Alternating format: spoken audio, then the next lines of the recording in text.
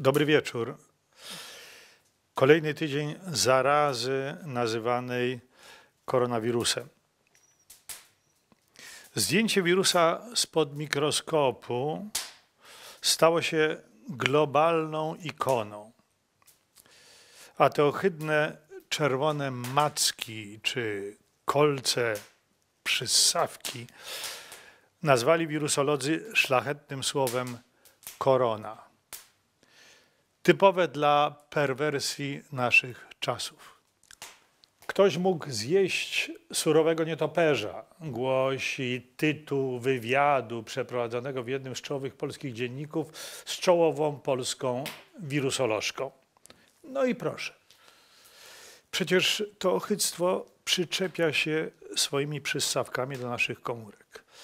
Przenika do nich, tam się namnaża, powodując rozkład naszego organizmu w mękach, w męczarniach.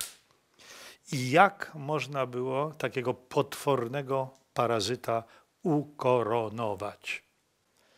Jesteśmy w Gardzienicach, w naszym teatrze, czyli w Ośrodku Praktyk Teatralnych.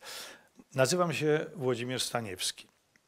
Mówię do Państwa z budynku zwanego Oficyną, z pomieszczenia, które jest miejscem prób czytanych, muzycznych, a czasami inscenizacyjnych, jak również bywa garderobą. Przylega bowiem do studyjnej salki o wymiarach 14 metrów na 7 metrów. O historii, architekturze i wskrzeszaniu zmartwych tego cudownego skrawka ziemi, jakim jest nasze wzgórze, będzie opowiadał kolega Marcin Mrowca, oprowadzając Państwa wirtualnie po obiektach dźwiganych po kolei przez nas z ruin. Od wielu lat oprowadza wycieczki na żywo, ale tym razem musi sprowadzić siłę atrakcji do ożywionej narracji. A jest o czym mówić. Jest to bowiem kawał historii Polski, a może nawet kawał historii starożytnej Grecji.